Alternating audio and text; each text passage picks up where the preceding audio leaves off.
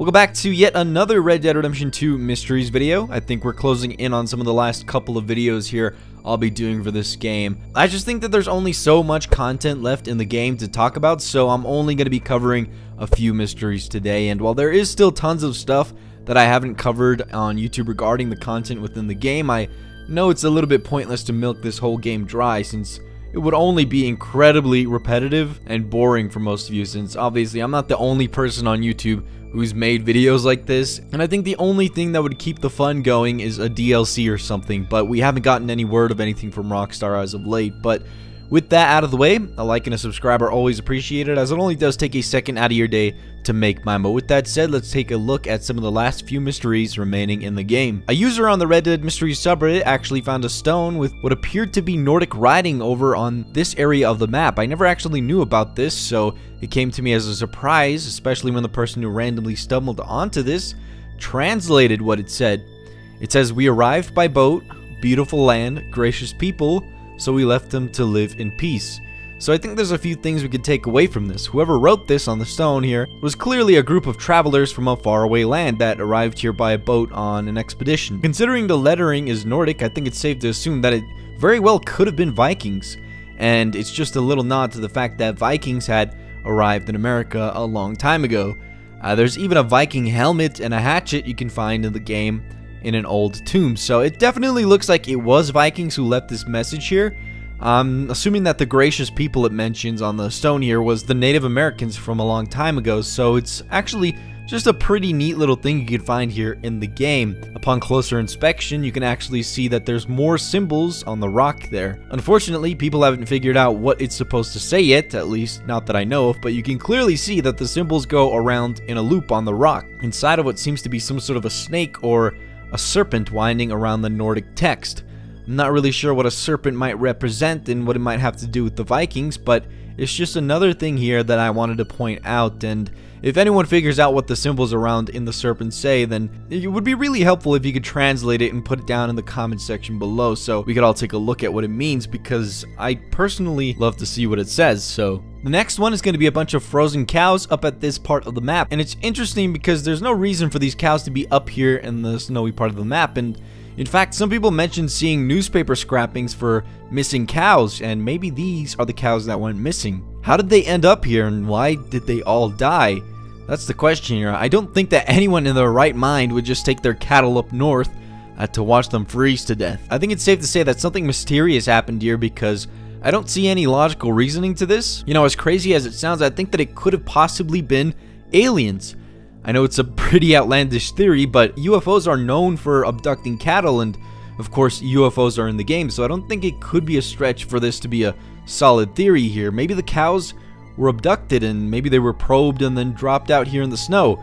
Otherwise, I can't really seem to find any logical assumption here for this group of dead cows. So, I mean, I don't know. What do you guys think about this group of cows here just sprawled out here in the snow? Let me know down in the comment section below what you think it could be, but I'll kind of use this to segue into the next mystery that people found, and it connects with one from my last video. Like I showed in my last upload, you can shoot the UFO in the cabin and it actually significantly damages it. People thought, okay, well, if you could do that with the first one, then you must be able to do it with the second one as well. And, well, it works with the second one as well. The one on Mount Shan. You just end up shooting it with something explosive, like this user over on Reddit did, with a sniper, and the lights are shot off, just like the first UFO. Obviously, we don't know if this is a visual glitch or not, and it very well could be intentional, but what's even more interesting about the second UFO after you shoot it is the fact that it actually never goes back up into the sky. It stays there for a long time, and you can actually end up seeing it during the day if you stay long enough. I really want to know if there's a third UFO, and to be honest, at one point I 100% believed that there was, especially considering all the things we found in the game that seemed to hint at more UFOs and aliens, but we just never found anything. You'd think that after several months of, millions of players playing that we'd find another one by now, but we haven't. Unfortunately, I don't think we'll find anything anytime soon if it does exist, and I think our best bet would be for Red Dead Redemption 2 to come out on PC so people could, look into the coding of the game and see if there's any Easter eggs we missed out on, like a potential third UFO here. But I'm not sure. I think it's just worth a shot. And for the final mystery here, I don't think it's much of a mystery, but it's really hard to make out if it's just a smudge on this loading screen or if it's literally the third meteorite landing into a lake. I'm not sure where this location is in the world, and maybe if someone watching this video actually knows, you can end up letting us know down in the comment section. Obviously, it looks like it's somewhere in the New Austin portion of the game, but again, I'm not sure. This could be a smudge on the loading screen, but the only reason I'm talking about this one is because it got a lot of people's attention, and people thought that it could be the third meteorite we've all been looking for. Obviously, I mentioned the third meteorite in the past and how it apparently exists somewhere in the game according to Rockstar, and that if maybe you collected all three, you'd end up getting a special power or something, since of course it's known that the other ones give you smaller powers. But I've already talked about the meteorites and the third meteorite in my past videos, so I don't think I need to get too deep into it. Again, this could be the meteorite we've all been looking for, and if it isn't just a smudge and it actually is a meteorite, then the location here on the loading screen looks like somewhere in New Austin, and the meteorite looks like it's gonna land somewhere in this body of water here, and that could be the San Luis River or something, but I'm not sure. I thought it was worthy enough to be featured here in today's video, so look out somewhere in New Austin, maybe.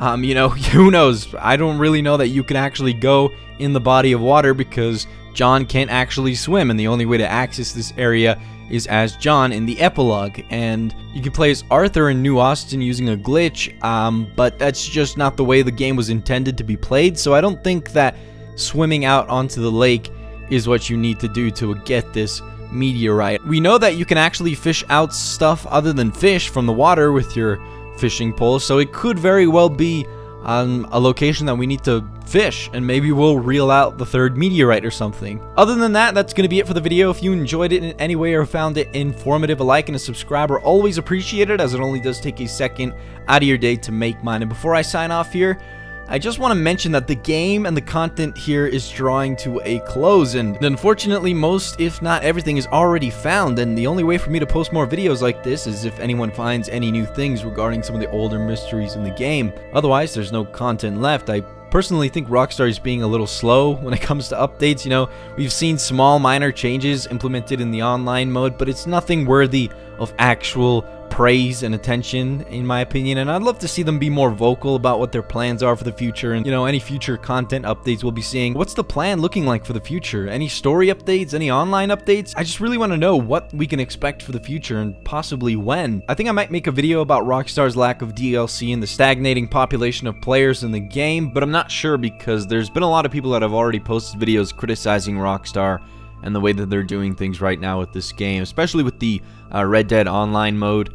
I think that a lot of people can agree that it's completely dead. I don't think that, you know, that's nothing further than a fact, because it just is. It's a fact. The online mode experience is definitely not doing well at all right now, because Rockstar is not putting out updates, and they're not communicating with us as much as we'd like to, because there's just some sort of like a miscommunication with them, because they just never really tell us what's going on behind closed doors. And I can understand. I know a lot of people would say, okay, well, who cares? Once they put it out, you know, it's actually better than knowing what's happening, which is true.